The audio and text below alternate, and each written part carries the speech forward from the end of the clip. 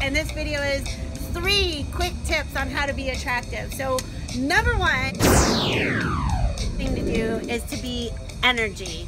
Now everybody's energy is different. I'm a high energy person, so that works for me. You laugh a lot too.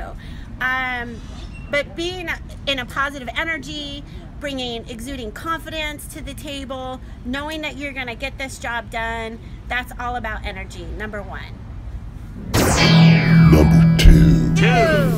Own it.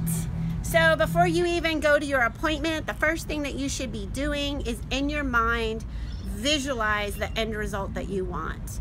So the way that you can be attractive to your clients is seeing them smiling, like wanting to work with you, nodding with you, signing the contract, and it's a no-brainer. That's a done deal.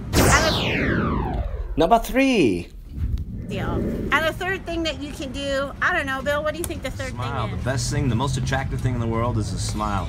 A genuine smile. There you go. There it is. Words of wisdom from the other side. Because if you can put yourself together, then you can put a good deal together. Boom. Boom.